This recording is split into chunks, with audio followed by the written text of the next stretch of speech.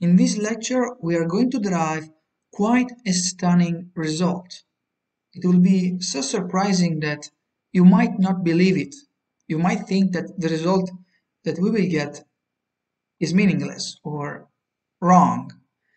But let me tell you beforehand that it is a very important result in mathematics, but also in physics. For example, it appears while studying the Casimir effect during renormalization in quantum field theory. And let me tell you that we will also find the result in quantum field theory, the Casimir effect, but that's a separate video. That's not in this video that we are going to derive it. In this video, we're going to focus on a very interesting result related to complex calculus, and it has to do with the Riemann zeta function. But what we really want to do here is we want to calculate a contour integral. So we are going to integrate over a contour that I will call gamma, this function f of z, which does not have any discontinuity, any pole, but we divide by e to the minus I 2 pi z minus 1 dz. So the discontinuity is here in the denominator. And in particular, there are infinitely many discontinuities because when z is equal to some integer that I will call n, you will see that e to the minus I 2 pi n is equal to 1. Therefore, we get 1 minus 1, and that's a 0, so that's a pole. And these poles are located, let's say, distributed on the real axis, and we will be interested only in the poles which have a real part equal to, let's say, greater than 0. We have also a pole at n equal to 0 or z equal to 0. And then we have all these poles where z is equal to 1, z is equal to 2, 3, and so on and so forth. So this is z equal to 0. And we are going to choose the following contour. So we are going to go along the imaginary axis, only the part where the imaginary part is greater than 0, and then we are moving around in order to avoid this discontinuity. Then we approach the second pole, we move around it with a small semicircumference, and then we move towards the other pole, and we move around it in order to avoid it, and so on and so forth, right? So we get this pattern, dot, dot, dot, and in principle, this is quite a complicated contour because there are infinitely many discontinuities here. But the reasoning is the same. So we avoid all these poles and then we close the contour with the larger portion of circumference centered around the origin. So this will be the radius capital R, and we will let capital R go to infinity, whereas all the radii of the small semicircumferences will go to 0. And we can call the radius rho. And for example, this will be the kth pole, or this will be the pole where z is equal to k. So if we include 0, it will be the k plus 1 pole, but whatever. And we are going to call this contour gamma. So it's this gamma here, and since there is no discontinuity inside this region, the integral will give us 0. And let's split this integral into different parts. So we will have the integral along the imaginary axis. We will have the integral along the larger quarter of circumference. And we will also have the integrals along these small semicircumferences. We should also keep in mind that we need to integrate along the x-axis, and in particular along these straight lines here, here, here, and we have to avoid the discontinuities. So there is also these parts, this one here, this one here. Now this drawing is not really precise, this sketch is not really precise, but you get the idea. As we let the radii of these circumferences go to 0, we will get an integral, or in particular we will get the principal value of an integral from 0 to infinity of f of x divided by e to the minus I 2 pi x minus 1 dx. And let me repeat it. This is the integral along these horizontal lines here that are interspersed between these poles. Now this is the part where I'm going to cheat a little bit. And what do I mean by that?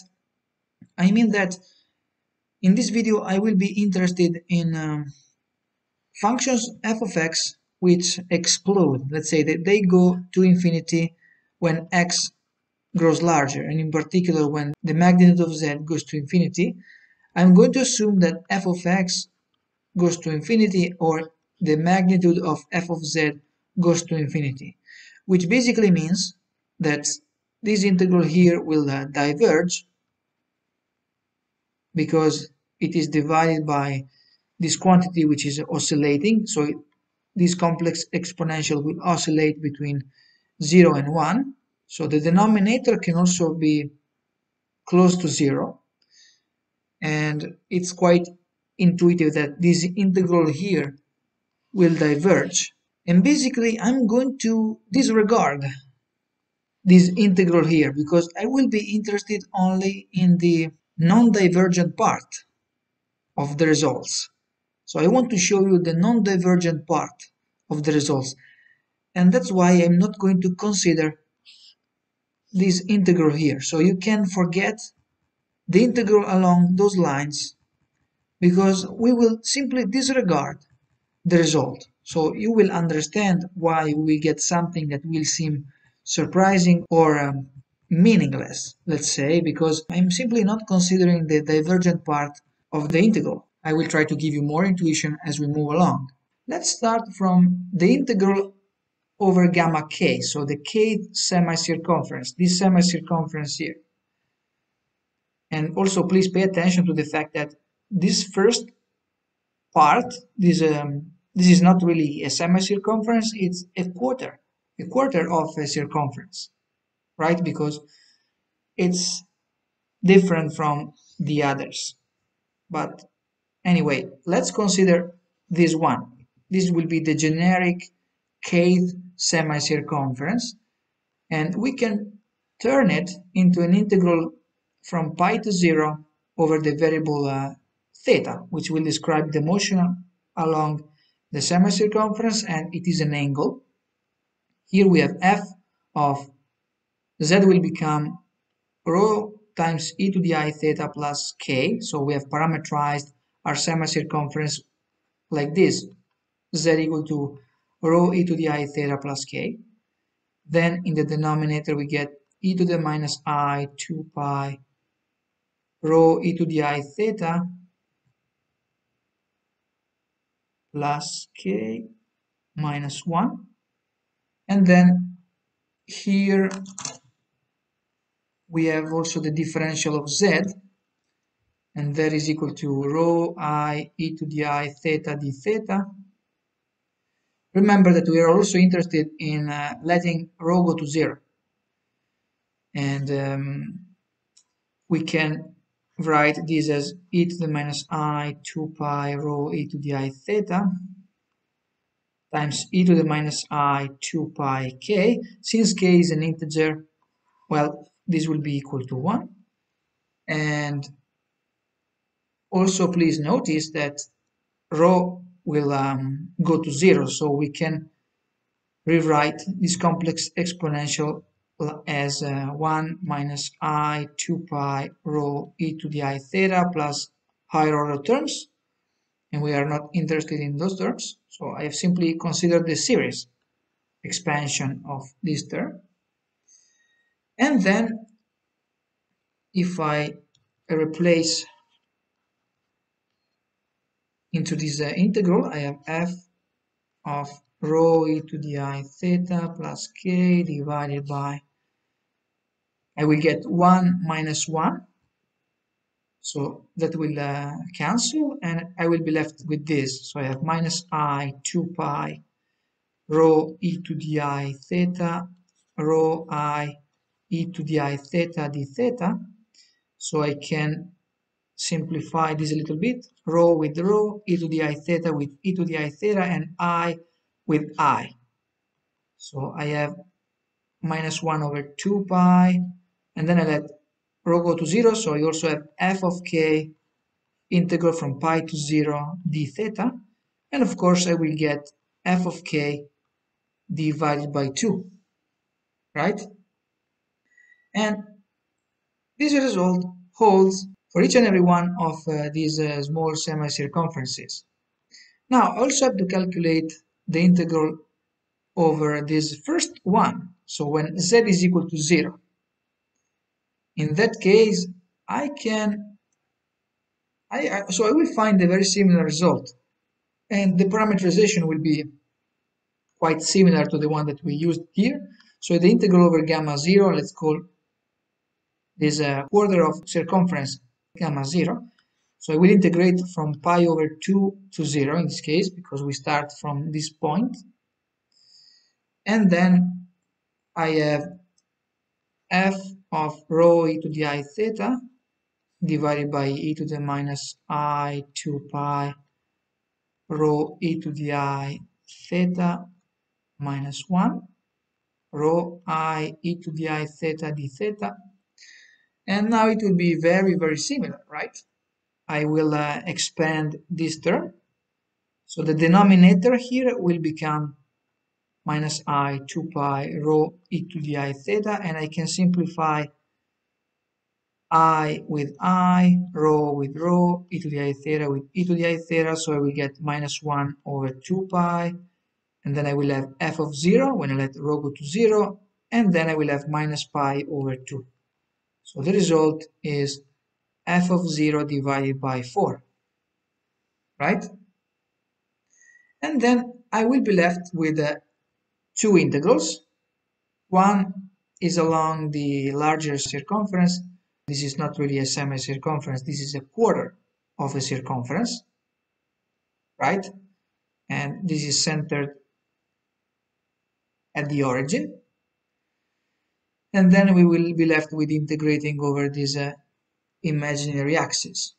So let's integrate over the larger circumference. Let's call it circumference, but we know it's a quarter of a circumference. So we integrate from pi over 2 to 0. And I mean, the parameterization will be very similar to this one. In that case, let me call the radius capital R, and then I have e to the I theta. We divide by e to the minus I 2 pi capital R e to the I theta minus 1 capital R I e to the I theta d theta.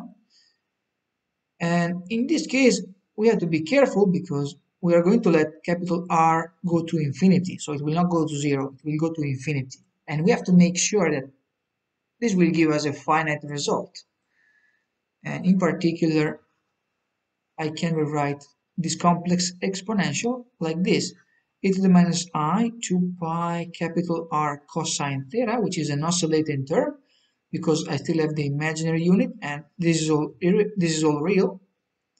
And the cosine of theta will be positive because we are between 0 and pi over 2, but whether this is positive or negative does not affect the result.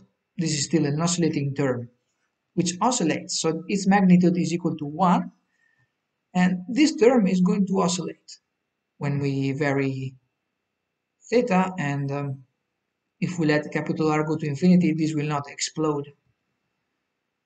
Then I have e to the 2 pi capital R sine theta. So we have to pay attention to this one, because when we let capital R go to infinity, this term will explode. It will go to infinity. The sine of theta is positive because we are between 0 and pi over 2. So let's say this is non-negative. But in, let's say, for all the other values, which are not theta equal to 0, so for theta equal to 0, this will be equal to 1. But for all the other values, this term will explode, right? It will go to infinity. And it's still good because it's in the denominator. And if the numerator does not grow faster than the denominator, then we can say that this will go to 0 as capital R goes to infinity, right? And this is the assumption that we make. So we assume that the numerator, well, it can go also to infinity, it doesn't matter, but it must grow slower than the denominator, which has some kind of exponential growth. If that happens, then we have no problem, and we can say that this integral will give us 0. And then we will be left with the integral over the imaginary axis, which is quite easy to write down. So over here, the integral will be an integral from infinity to 0, f of, so in this case, z will be purely imaginary, so it can be written as I times a real parameter that I will call t. So t will go from infinity to 0, and therefore z will go from I times infinity to I times 0. So we are moving on, we're moving along this imaginary axis. And then we divide by e to the 2 pi times t. So in this case, this will be real because minus I times 2 pi times z, in this case will give us this real number, 2 pi times t minus 1, and then we have I times dt, like this. And therefore, the result that we get is this one. We know that the sum of all these integrals should give us 0, which means that the integral from 0 to infinity of f of it divided by e to the 2 pi t minus 1 dt times I is equal to, well, we have to sum all these results, this one with this one, and remember that this is more than one result because k can be equal to 1, 2, 3, 4, and so on and so forth. So we get a series. We get that this is equal to f of 0 over 4 plus summation over n from 1 to infinity of f of n, and we have to divide this by 2. So divide by 2, and this is the result that we get. Now let's use the following function, f of z equal to z to the third power. So we will be interested in this one, and in particular I will also use this kind of result when f of z is equal to z cubed in another video, but it will not be related directly to complex calculus. It will be a video on quantum field theory, in particular when I talk about the Casimir effect, and I want to talk about it. But it's not about complex calculus, so I will of course not delve into the details of that in this video here. But now let's think about complex calculus, and in particular let's choose this function f of z equal to z cubed, and let's see what happens. Well, if I choose this function, the result should be still true, because all these steps that we went through here are still satisfied if you think about it. Because yes, it's true that if you replace f of z equal to z cubed, in here you would have r cubed times e to the I theta raised to the third power, right? So you have r cubed times r, which is r to the fourth power. So the numerator goes to infinity.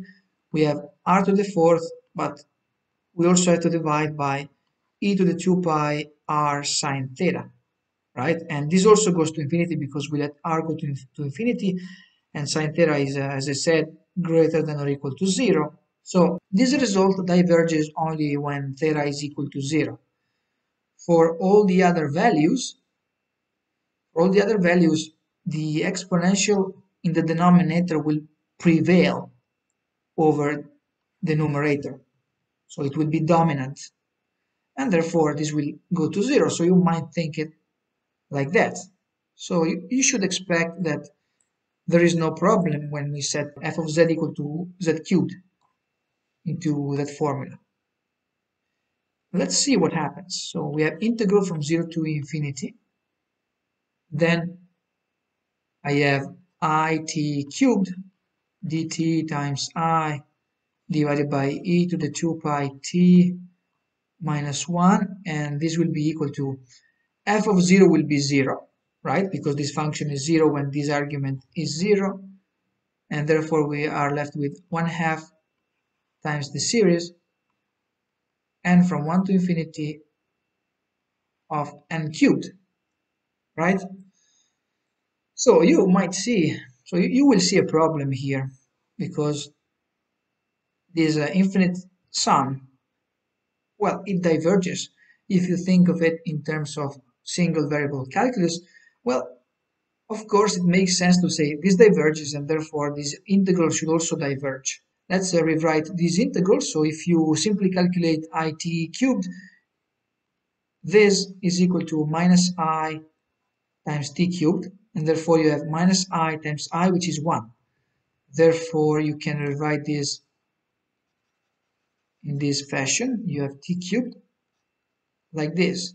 But you should of course remember that we disregarded at the beginning of this lecture an integral which is similar to this one, not exactly the same because it was an integral of this kind. So if we want to complete this formula, we should write plus principal value integral from 0 to infinity f of x, which in this case is x cubed divided by e to the minus I 2 pi x minus 1 dx, written like this. But as I said earlier, this integral will diverge. It's quite easy to figure out, so we are not interested in this divergent part. And if you put it on the left hand side, of course, you will get an equality that is more understandable, because on the right here we have something divergent. This is also something divergent, and the addition of two divergent terms will give you something that can also be finite, like this. We will show that this is finite. So we will simply disregard this divergent part. You should consider this as a way to associate a finite term with a divergent series, and this is what you get. But if you think about it, and if you also do the calculations, the left-hand side does not diverge. In particular, if you think of this integral, well, I have already calculated it in different videos, and in particular in a course on the early rise on quantum mechanics, but there's also a free video on my YouTube channel, so you might check it out if you don't know how to calculate integrals of this kind. And in particular, this kind of integral can be written like this. It is also equal to 1 over 2 pi to the fourth times the integral from 0 to infinity x cubed dx divided by e to the x minus 1. And this is the integral that I have already calculated. It is possible to calculate this integral without using complex calculus.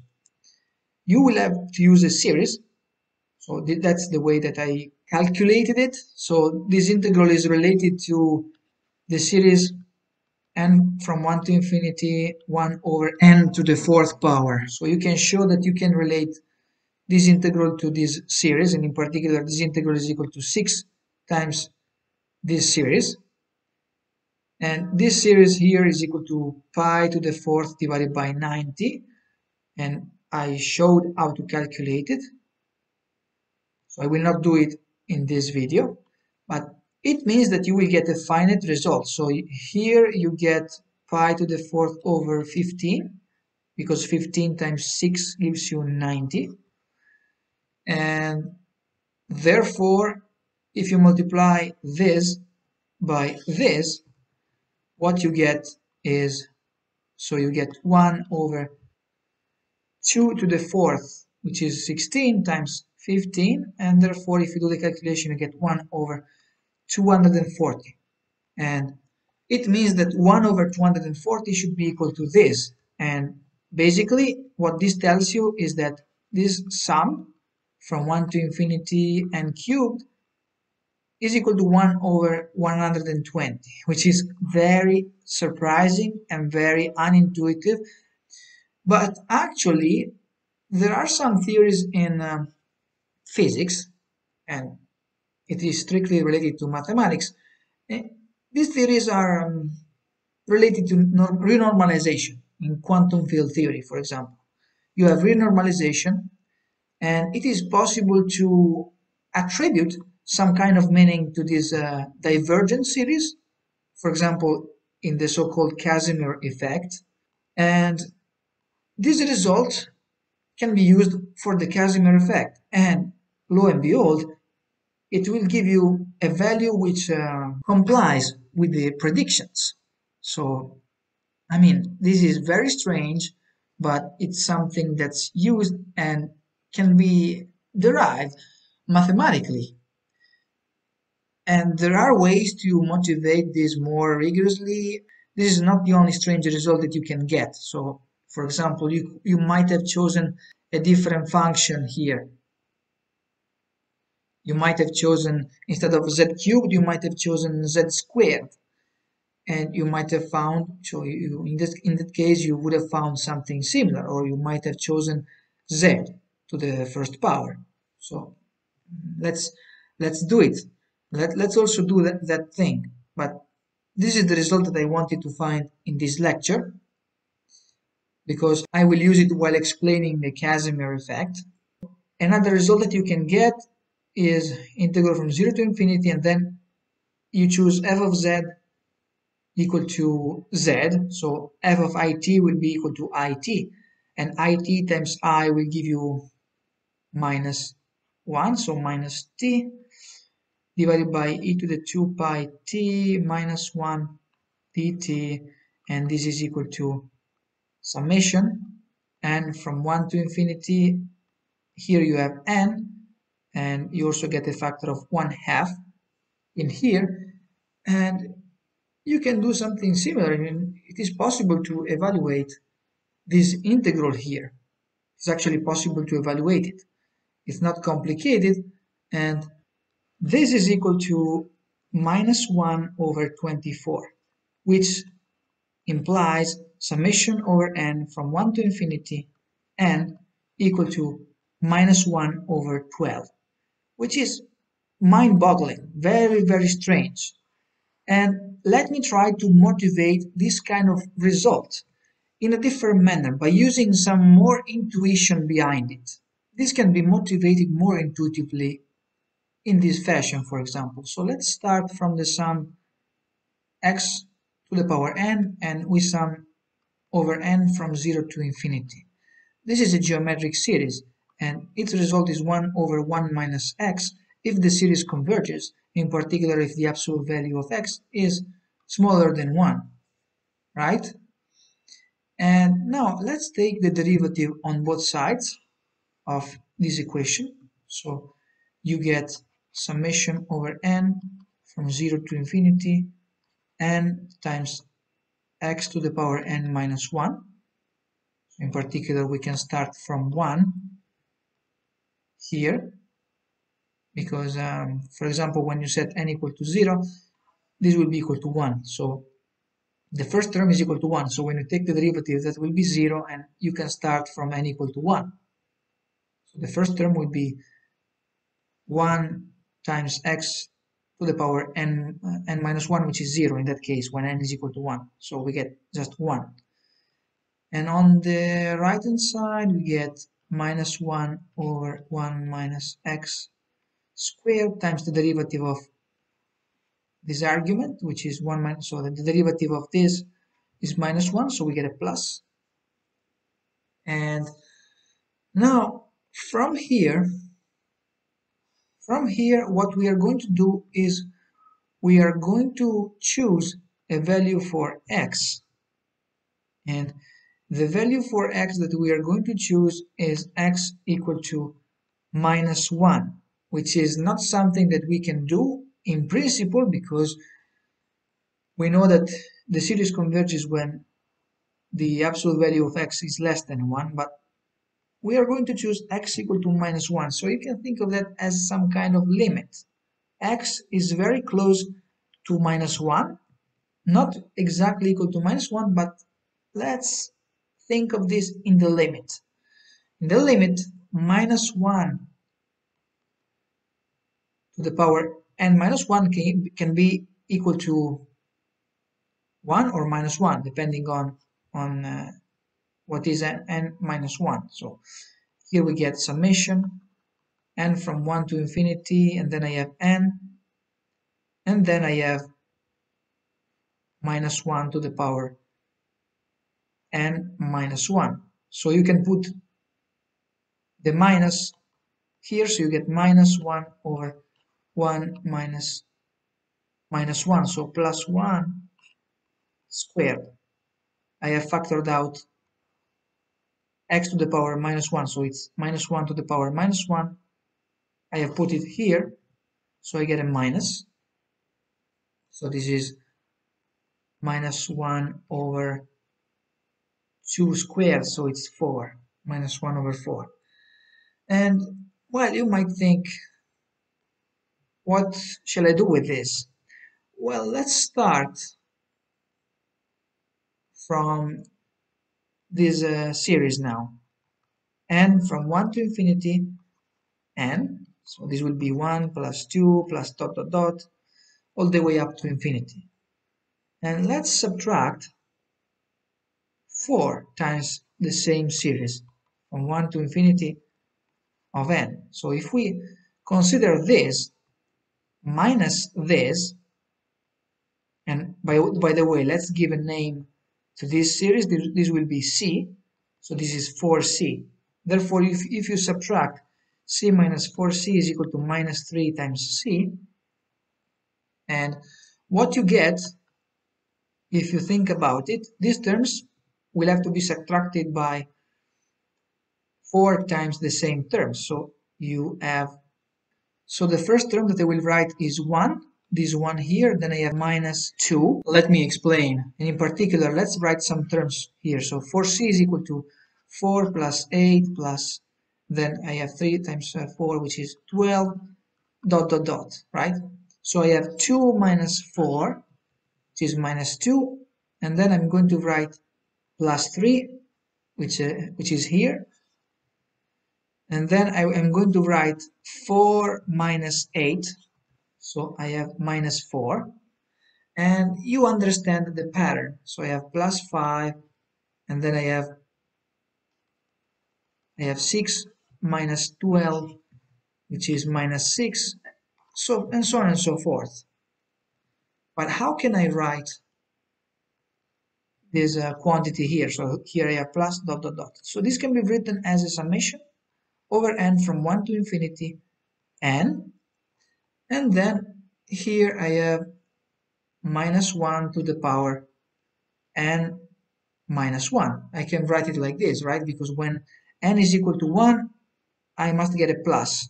So I have 1 minus 1, 0, so minus 1 to the power 0 is 1.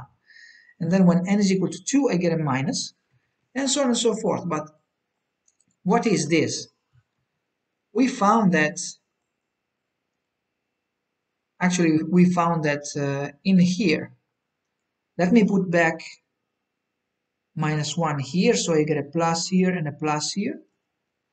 Therefore, this is equal to 1 over 4. This is 1 over 4, right? And this is equal to minus 3 times c. So this is minus 3c, and therefore c is equal to minus 1 over 12, which is exactly the result that we got by using complex calculus. So you see that we obtain exactly the same formula here, this formula here. And the intuition behind this is that we are really calculating these summations, these infinite summations, in the limit. So we are getting closer and closer to the edges where, let's say, to the boundaries where this summation will not hold anymore, but we are getting closer and closer, and so we can attribute some kind of meaning to this quite surprising result. Now let me conclude this lecture by summarizing the main result that we found, and I will also add the final comments. In particular, we found that the integral from 0 to infinity of f of it divided by e to the 2 pi t minus 1 dt times I can be written as 1/2 summation with n going from 1 to infinity, f of n plus f of 0 divided by 4. And in general, you should consider also a divergent part, which can be written as principal value of the integral from 0 to infinity f of t divided by e to the minus I 2 pi t minus 1 dt. So this is the general formula, let's say. Now let me add that if f of it, or in general f of z, is an even function, z to the power 2, for example, or z to the power 4, and so on and so forth. So if this power here is even, then we should try to be careful, because if we put this function there, we get integral from 0 to infinity, and then I have it squared dt divided by a to the 2 pi t minus 1. Then I have I, and it squared will be minus t squared, so I get minus t squared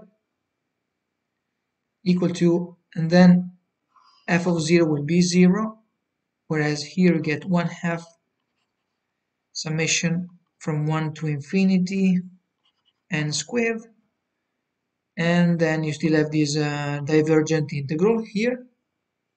But here you should try to be careful, because you can see that this integral here is real, so the result here will belong to r, and here you have the imaginary unit, whereas this is real, right?